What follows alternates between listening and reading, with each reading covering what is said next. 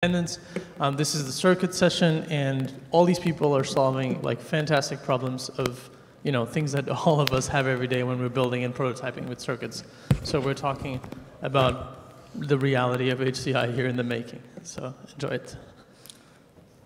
Hi everyone, my name is Jiun-Yu from National Taiwan University. Today I am going to present our work, CircuitSense, automatic sensing of physical circuits, and the generation of virtual circuit to support software tools. This work is joined with my advisor, Chen, and labmates from the Mobile and HCI lab at NTU. For circuit prototyping, the breadboarding is the most prevalent way to design and implement circuits. With the rise of the Mac movement, more and more people start to breadboard circuits and share their project with the community online. However, if users want to share a physical circuit via the internet, they need to manually create virtualized circuits, which is time-consuming. Besides, many new technologies have been introduced to help users breadboard. But the issue of virtualizing circuits has not been solved. As an example, Toshiba introduced automatic debugging of breadboarded circuit for common errors. However, these powerful capabilities require virtualized circuits. That means users have to manually create virtualized circuit first. And virtualized circuits is time-consuming and error-prone. As seen in this video, users need to place components and draw wires at the corresponding position. We recruit 4 users to understand how much time it takes. Users first construct physical circuit according to a circuit diagram, and then reconstruct their circuits again in software. In the result, users spend about the same amount of time. They spend 26 minutes building the physical circuits, but spend 24 minutes on manually create virtualized circuit. It's very terrible. Imagine if we can sense and visualize a circuit as we build and modify it, all automatically without any manual efforts. That's what CircuitSense does. So how do we sense circuits? Let's take a look how users build a simple circuit on breadboard. See that the users place a component and a wire one by one on breadboard, and finally compose a circuit. Yes, and if user with CircuitSense, when user insert a wire, then we automatically sense the wire and generate it on the virtual file.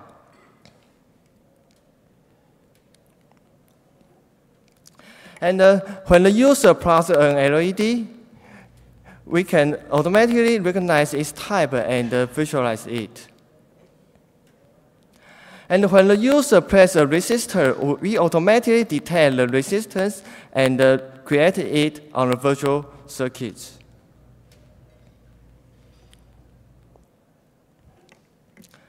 Okay, so what kinds of information do we need to know? First, locations. We need to know where a component is inserted into breadboards. Second, type. We need to know what type of a component it is. Third, specification of a component. For example, we need to get the resistance of a resistor. So, location, type, and the spec. These 3 key information we need to sense the circuits. Let's start from location. Our approach is to sense all pin location of a component. In pin location sensing, our goal is to create a system which is able to continuously sense all pins insertion and removal without affecting user-created circuits. So how to do that? First, we look into the inner structure of a breadboard. The breadboard consists of many small metal clips. And these clips are used to hold pins of components and make electrical connection. If we look closer, we can find the clip will be bending. By sensing this bending, we can know which clip is bending and get the pin location of a component. So the question becomes how to sense the bending. Our solution is using strain gauge to detect the bending. We attach strain gauge to all clips on a breadboard. And when a component plugs, the strain gauge will produce a small variation of resistance. We measure the variation to determine whether the clips are bending. In this approach, we not only can continuously sense the status of clips, but also not affect user-created circuits. So that is how sensing clip look like. To retrieve all data from 80 sensing clips, we designed a circuit split into 4 parts. The first 2 parts, sensing clips and the multiplexer cascading, aim to connect all sensing clips to our system. And the Wheatstone bridge part is to precisely measure the tiny resistance change by a classical Wheatstone bridge and the 100 gain amplifier. Finally, an analog to digital converter in M4 controller collect the voltage value produced by Wheatstone bridge part. And in our system, the status change of a clip will generate a voltage variation at least 30 millivolts. In our prototyping, we implement the circuit on our custom PCB. The special prototype design is in sensing clip part. To attach all clips on our PCB, we design clip pads which let us solder sensing clip on the pads. And beside the clip pads, there are many small circle pads which are used to connect the leads of strain gauge.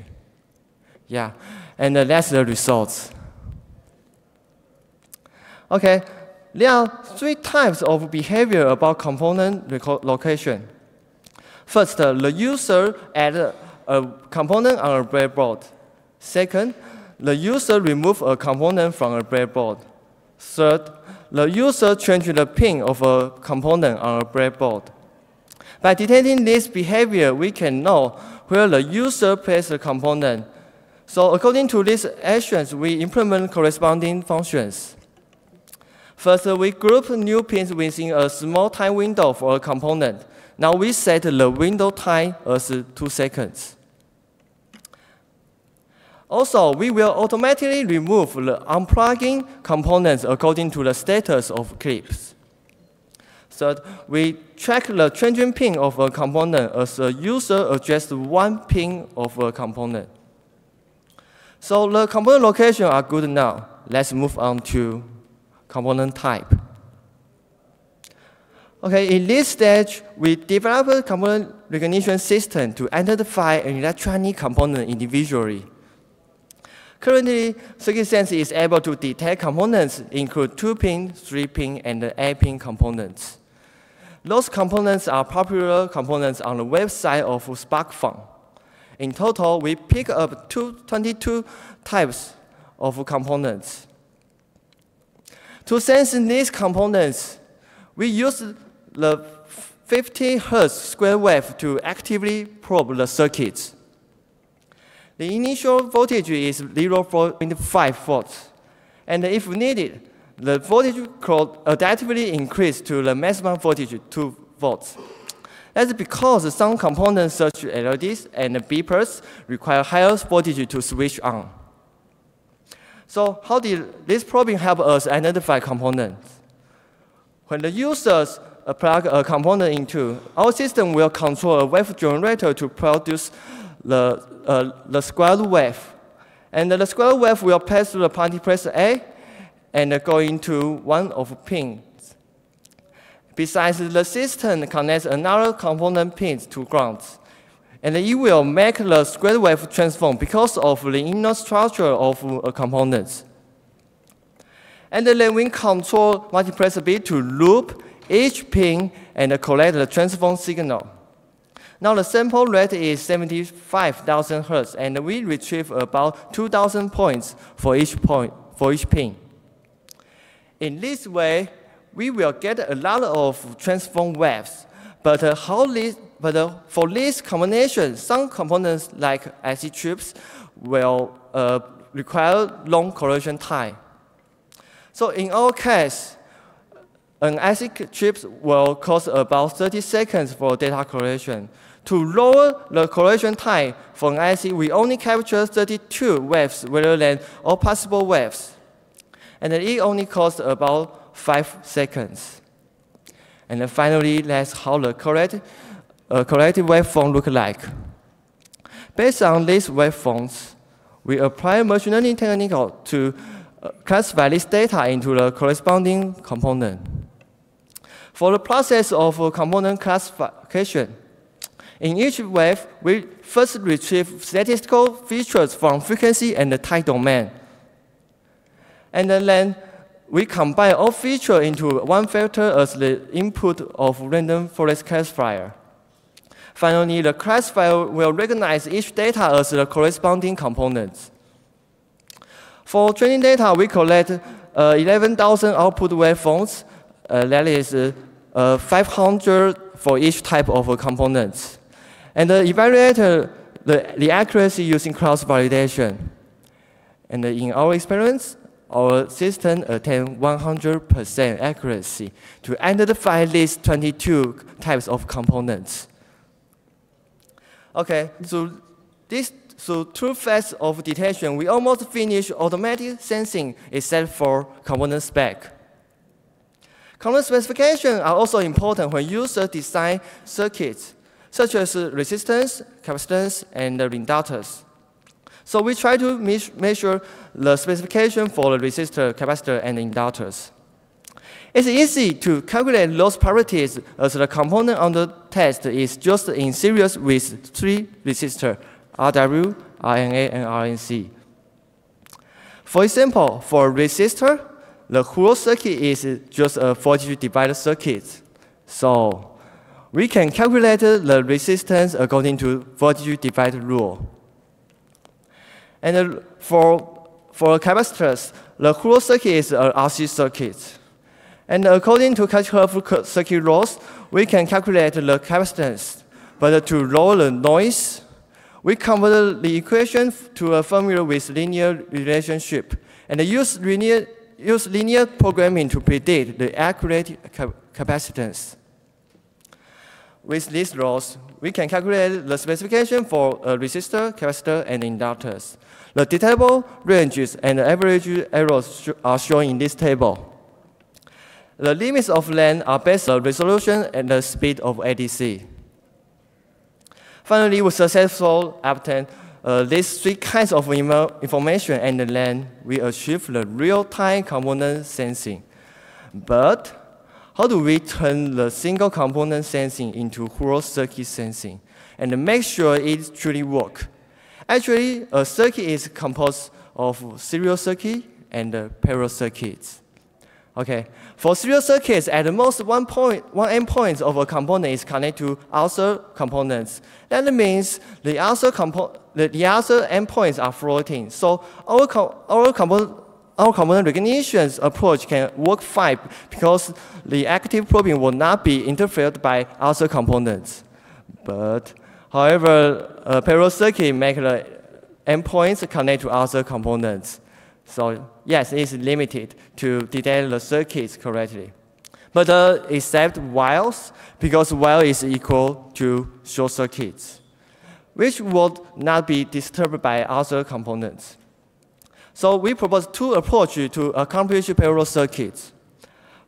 One is putting components first, and then closing circuit by adding extra while.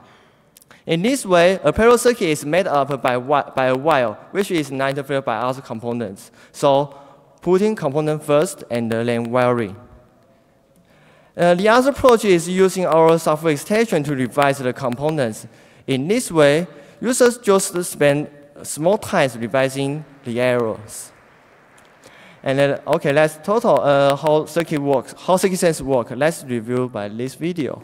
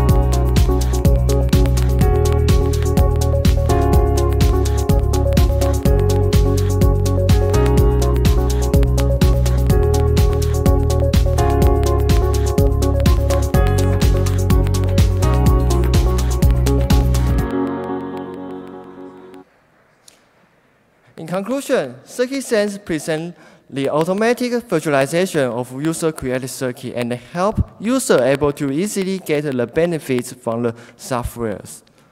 So thank you for listening. Welcome to ask questions.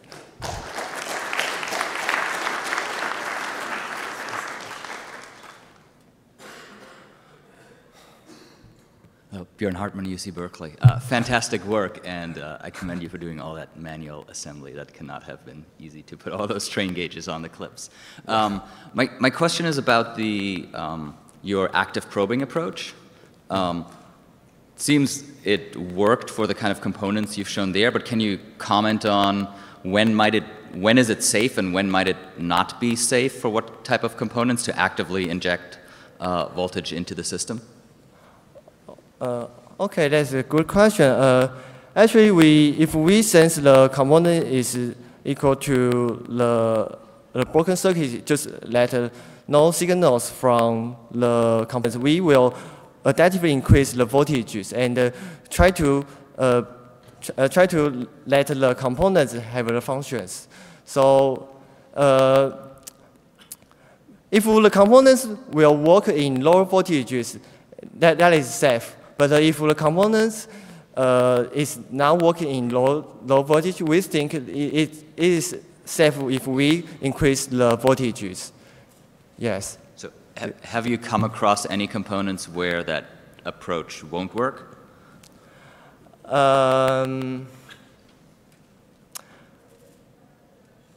I think, actually, I'm not very sure about this question, but I think it is safe for probably these components because I think 0.5 voltage is very safe voltage, right? But if we increase the voltage, maybe let it maybe cause the damage on components. So we are very safely to increase the voltage. So I think it's not proper. It will not be problematic if we increase the voltage. Yes. Thank you.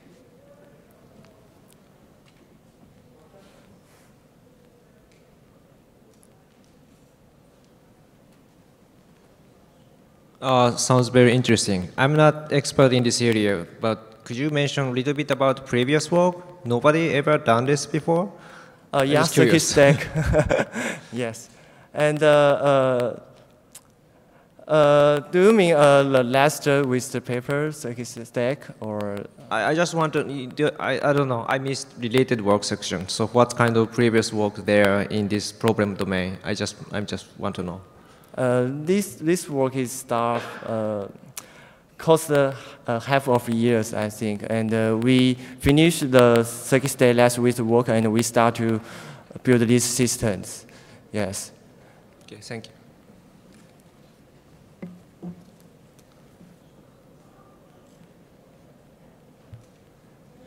Hi. Hi. My question would be to how precisely can you detect the component? For example, if you detect that it's a transistor, can you actually detect the exact type of the transistor? Can you see me again? Can you actually detect the exact type of a transistor, of a diode? Oh, no, we cannot. We cannot identify the different type of diode, but we know that is diode. So we cannot identify the diode and the illuminated emitted diode, LED. So we cannot identify this. Okay, yeah. Thank you. Anybody has a pressing question? We could do one more. If not, I have a lot of questions, but I'll ask you after we're all done. All right.